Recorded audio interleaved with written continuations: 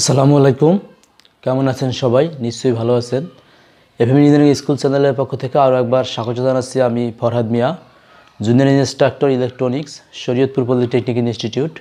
Viewers, আমাদের আজকে আলোচ্য বিষয় হচ্ছে ইলেকট্রনিক্স ডিভাইসেস অ্যান্ড সার্কিট সাবজেক্টের পঞ্চম অধ্যায়ের যে hybrid common emitter অ্যাম্প্লিফায়ারের H model অঙ্কন করে আমরা আজকে দেখাবো ভোল্টেজ গেইন। আমরা গতকালকের ভিডিওতে বা আগের ভিডিওতে দেখিয়েছিলাম যে কারেন্ট গেইন দেখিয়েছিলাম। আজকে আমরা দেখাবো হচ্ছে ভোল্টেজ গেইন।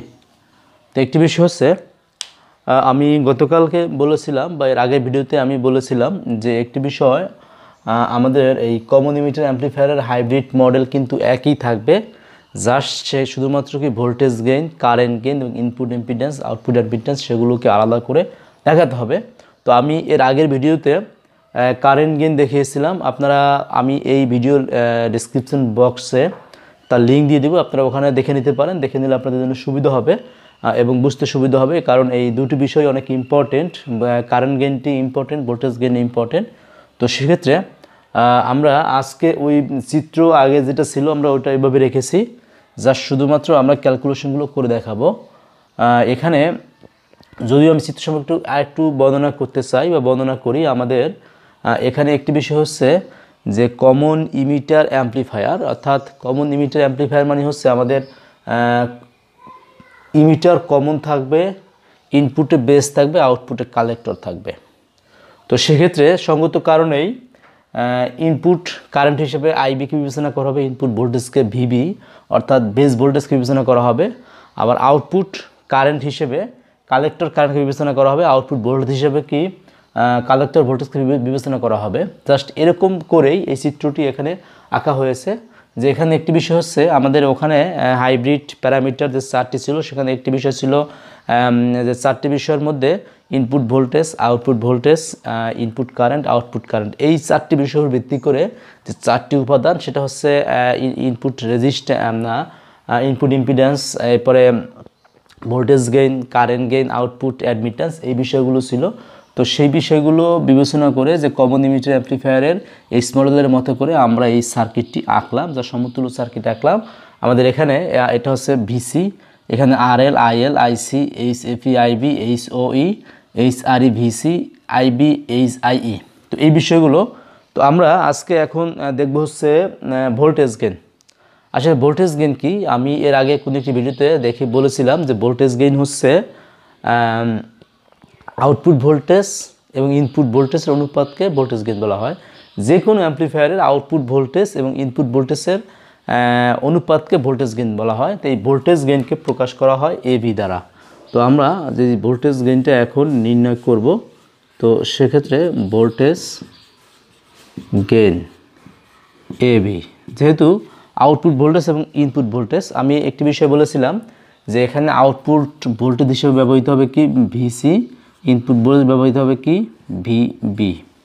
এই দুটো বিষয়। তো সেক্ষেত্রে আমরা যেহেতু আউটপুটে কালেক্টর আছে, তার মানে কালেক্টর ভোল্টেজ হচ্ছে আউটপুট ভোল্টেজ, ইনপুটে বেজ আছে, তার মানে কি ইনপুট ভোল্টেজ হচ্ছে বেজ ভোল্টেজ। তো আমরা সেটি দেখালাম। এখন একটি বিষয় হচ্ছে এই যে আমাদের এখানে ভিসি, ভিসি আসলে কি, আমরা এখান থেকে যদি বলতে পারি যে ভিসি হচ্ছে এই যে এখানে আইএল, আরএল, এখানকার কিন্তু লোড ভোল্টেজ, এবং ভিসি যেহেতু প্যারালালে আছে, তার মানে হচ্ছে ভিসি সমান আইএল, আরএল। তো সেক্ষেত্রে আমরা এখান থেকে সার্কিট থেকে একটি বিবেচনা করে লিখতে পারি ভিসি সমান হচ্ছে আইএল, আরএল। তো এখন আইএল আবার হচ্ছে আইসি বিপরীত, অর্থাৎ আমরা এখানে লিখতে পারি আইএল সমান মাইনাস আইসি আরএল, কারণ আইএল সমান সমান হচ্ছে মাইনাস আইসি। তো এই একটি বিষয়। তো এখন আবার যদি আমরা আইসির বিষয়টি আনি, তো সেক্ষেত্রে আইসি মানে কি হচ্ছে, আমরা একটি বিষয় এর আগে দেখেছিলাম যে কারেন্ট গেইন সমান ছিল কি আইসি ভাগ ছিল আইবি। তো বা আমরা যদি এখান থেকে আইসি নেই, তাহলে কি হয়, আমাদের আইসি সমান হচ্ছে এআই আইবি, এই বিষয়টা কিন্তু চলে আসে। তো যার কারণে আমরা এই আইসির পরিবর্তে আমরা এখানে লিখতে পারি যে মাইনাস এআই, এরপর হচ্ছে আইবি আর এল।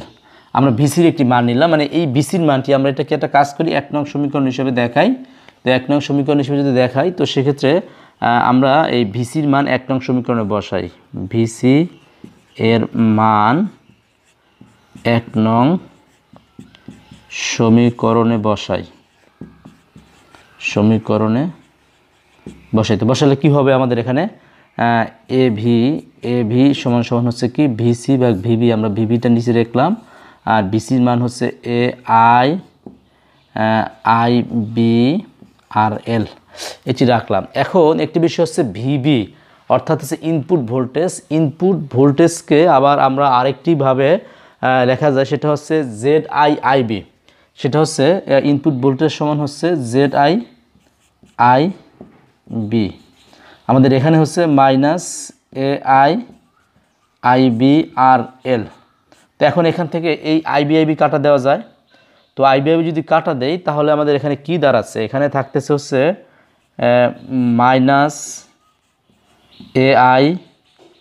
-AIRL ZI। আমাদের এই যে AI এর বিষয় আমরা এর আগের ভিডিওতে দেখেছিলাম। AI মানে হচ্ছে AI হচ্ছে কারেন্ট গেইন। সে কারেন্ট গেইনটির একটি মান বেরিয়েছিল। মানটি ছিল কি আসলে, আমরা একটু এখানে যেহেতু আমাদের বোর্ড ছোট, জায়গা কম, তো আমরা একটু ওদিকে চলে যাচ্ছি। তো আমরা এখান থেকে যদি টেনে নিয়ে এখানে নিয়ে আসি, তো এভি সমান সমান হচ্ছে AI, এখানে মাইনাস AI সমান ছিল HFE 1 প্লাস HOERL, এটা ছিল হচ্ছে আমাদের AI সমান। তো সেক্ষেত্রে আমরা এখানে আমাদের যেটা থাকবে এটা আমরা এখানে কি লিখব, ZI লিখব আর ইন্টু হচ্ছে RL লিখব। তো আমাদের AI সমান অর্থাৎ AI মানে হচ্ছে কারেন্ট গেইন। আমরা এর আগের ভিডিওতে এটা প্রমাণ করেছিলাম যে কারেন্ট গেইন সমান HFE ভাগ হচ্ছে 1 প্লাস HOERL, এটা দেখিয়েছিলাম, যার কারণে আমরা এটা করব।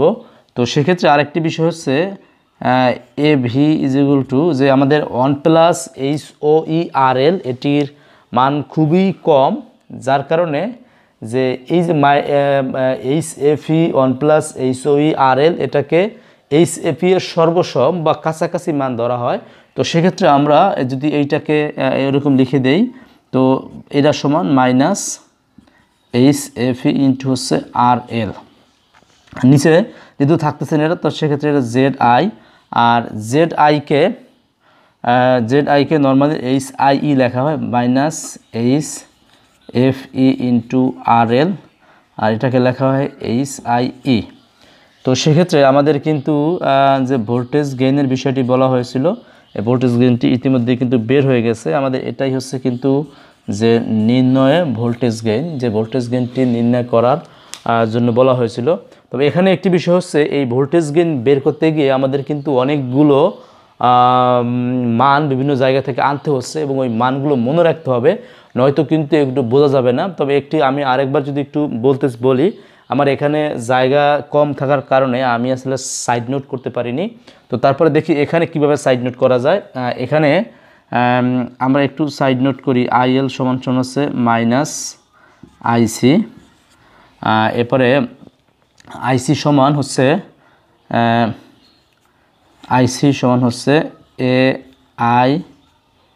AIIB, এইভাবে দেখালাম। তো এরপরে আরেকটা বিষয় হচ্ছে আমাদের আমরা এর আগের ভিডিওতে দেখেছিলাম AI সমান, আমরা এটা এখানে লিখব AI সমান সমান হচ্ছে HFE 1 প্লাস HOERL, এটা আমরা দেখিয়েছিলাম। এবং আরেকটা বিষয় হচ্ছে ZI সমান সমান হচ্ছে HIE, এই হচ্ছে বিষয়। আর আরেকটা বিষয় হচ্ছে আমাদের এখানে 1 প্লাস HOERL এর মান 0.1 এর চেয়েও কম।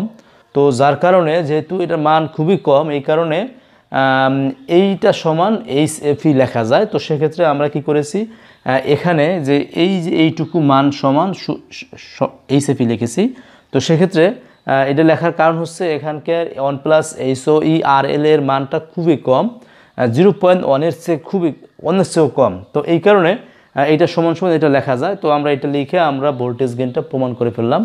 তো ভিউয়ার্স, আশা করি ভিডিওটি আপনাদের ভালো লাগবে, আপনারা ভিডিওটি পুরোপুরি দেখবেন। আর আরেকটি বিষয় হচ্ছে এখানে যেহেতু ম্যাথমেটিক্যাল ক্যালকুলেশনের মতো বিষয় আছে, এবং এখানে বোঝারও বিষয় আছে। সেক্ষেত্রে আপনাকে অনেক ধৈর্য সহকারে এই ভিডিওটি দেখে প্রথমে লিখতে হবে, লেখার পরে প্রয়োজনে আবার না দেখে লেখার চেষ্টা করতে হবে।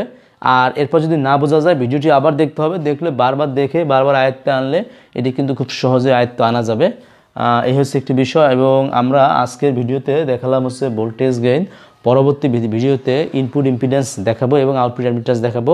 তো আশা করি সে পর্যন্ত আপনারা আমাদের সাথেই থাকবেন। এবং ইতিমধ্যে যারা আমার চ্যানেলটি সাবস্ক্রাইব করেছেন তাদের সকলকে ধন্যবাদ, যারা এখনও সাবস্ক্রাইব করেননি আশা করি এখনই সাবস্ক্রাইব করে ফেলবেন। এই ভিডিওটি ভালো লাগলে অবশ্যই লাইক, কমেন্ট এবং শেয়ার করবেন। সকলকে অনুরোধ করব সকলে সুস্থ থাকুন, নিরাপদ থাকুন, এই প্রত্যাশায় আজকের মতো বিদায় নিচ্ছি। আল্লাহ হাফেজ।